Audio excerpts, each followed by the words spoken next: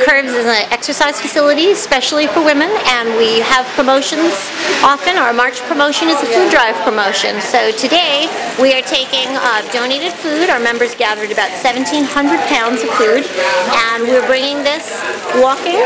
Lovely day we picked. It's drizzling a little bit, but we're going to walk a half mile to the Lower Cape Cod Council outreach to deliver our food to them. 1,700 pounds, and we're gung-ho. We do it yearly, and it is part of Curves all around to do a food drive, but this is the first time we're actually walking the food to the shelter that we're donating to.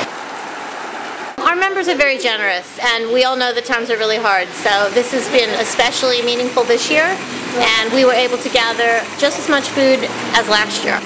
Our need for food has grown in this year up by 30%.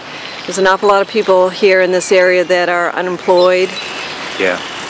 And living on fixed incomes, and this economy has really hurt them. And one area that we're able to help is with the food.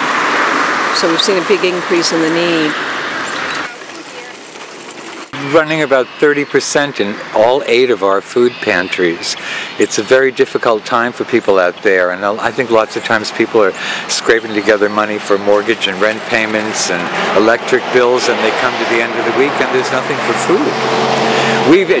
We've been in operation 29 years. I don't think we've ever seen need at this level before.